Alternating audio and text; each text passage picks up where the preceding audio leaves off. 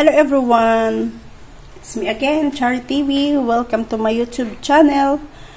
For today's vlog, let's have a special meal for our family for our Valentine's Day. And I have prepared them a very special menu to serve for their breakfast. I have here prepared a slice of vegetables and ham. Just add some scallion. And I add 2 eggs, cup of breading mix. Then let's mix together. Let's make them all to combine all our ingredients. Like that. And then let's proceed to our next step. Now let's prepare our pan. Roasted with some butter.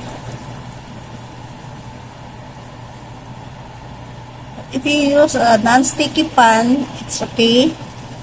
It's better. But for me, I know my pan is non-stick, but I preferably put some butter in it so that it will make a nice result. And let's put some of our mixture. Make sure to put some whole on top of it. Then add some egg yolks. 1 in each whole.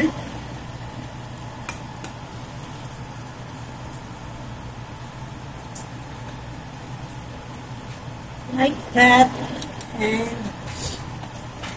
cover for a few minutes to cook the egg yolk on top. After a few minutes, there you go.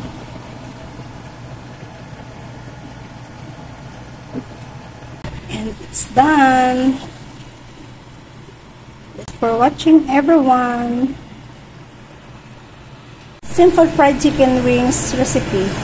Just add scallion, ginger, calamansi juice, some sugar, salt, pepper, black soy sauce, oyster sauce. Combine and marinate for 10 minutes.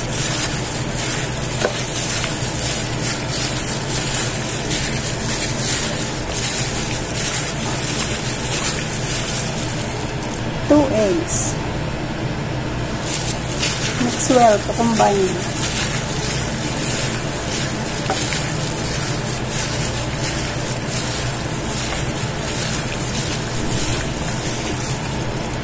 Put the chicken wings evenly with powder.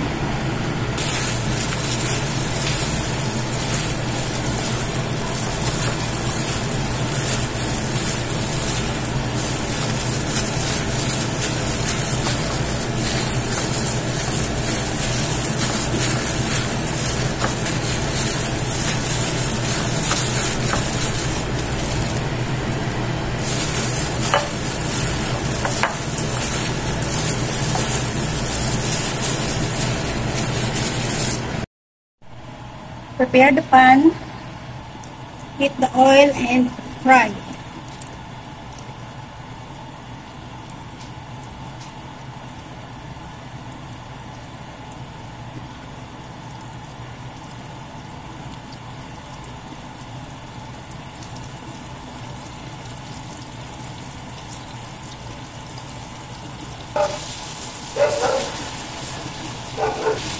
And when it's golden brown,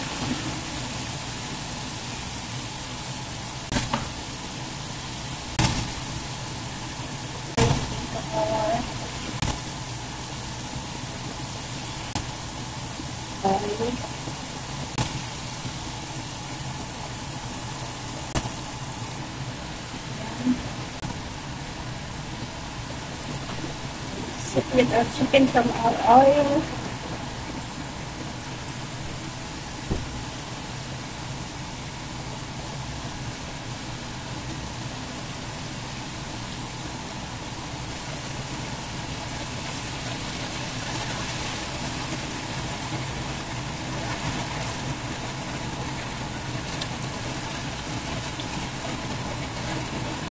Let our chicken be cooled down and have a double fry.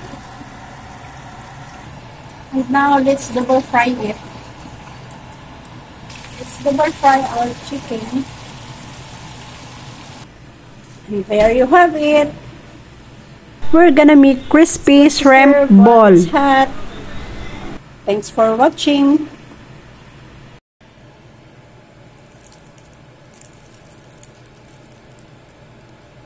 We're gonna need finely chopped shrimp. Then add egg white, fish sauce, sugar, cornstarch, sesame oil,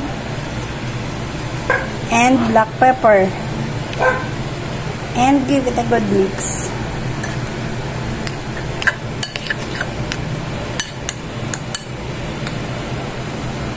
And to add some flavor, let's add some mozzarella cheese and mix it all together to combine. Now let's cut some spring rolls into strips and scoop into the shrimp mixture. Roll it over into the bed of spring rolls strips and roll it over like this, and off it go into the fryer.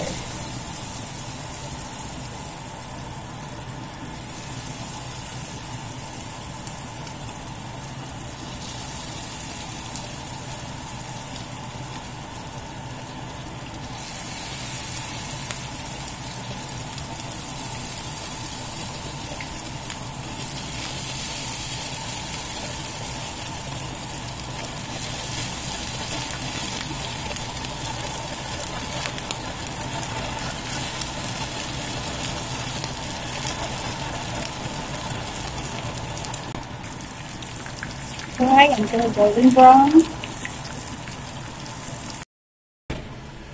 You may recognize these tasty shrimp balls from your local Chinese restaurant, buffet, or dim sum.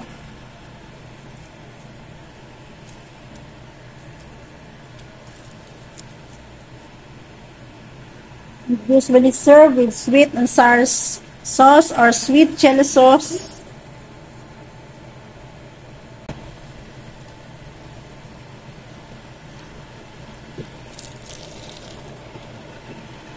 These little balls of crispy shrimp are so addicting.